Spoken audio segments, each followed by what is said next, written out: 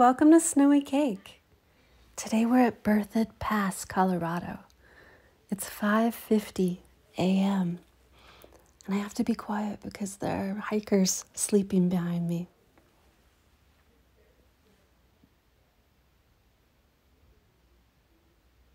This frosting is so stiff.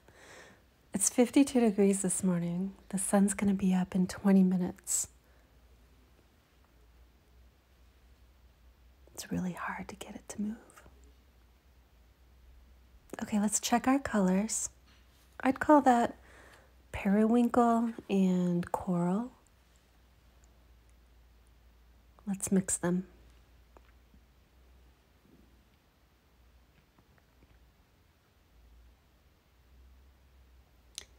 The reason we don't just mix coral directly is it's more intriguing for your brain to mix the colors by looking through layers of pure color.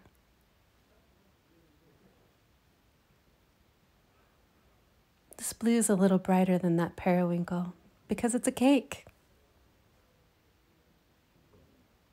We want it to be cheerful.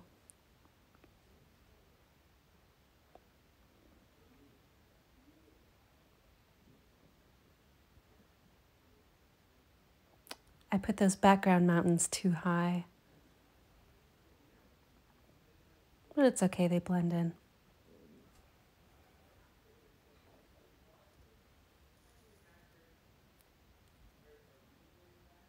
So we're going to check our colors again.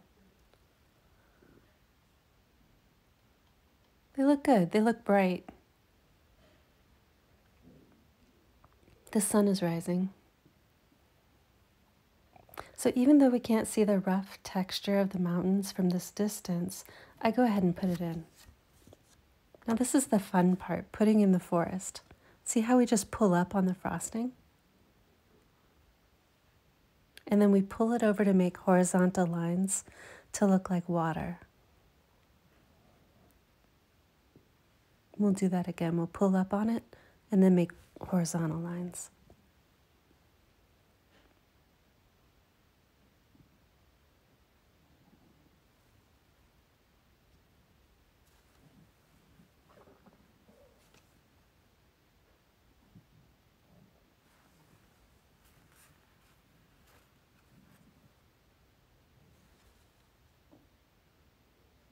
And then the foreground. We're going to do a bright green and yellow.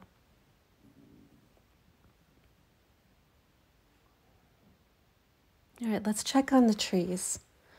We're going to look for some basic shapes.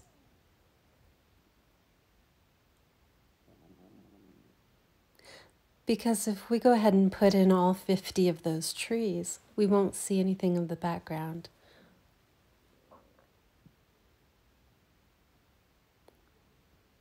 So in the spirit of Bobross, I'm going to put in a tree and then put in a friend, and that way they can be happy. One of the things I want you to notice is we don't just take one color of green. Look at the bowl. We don't mix things all the way because we need many shades of green. Great. So now we're going to slow down the footage because this is my favorite part. Putting the border on. That is a good time.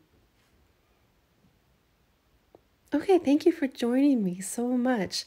We're up at 11,000 feet at Berthoud Pass. The hikers are up and they're visiting with me, just out of the shot.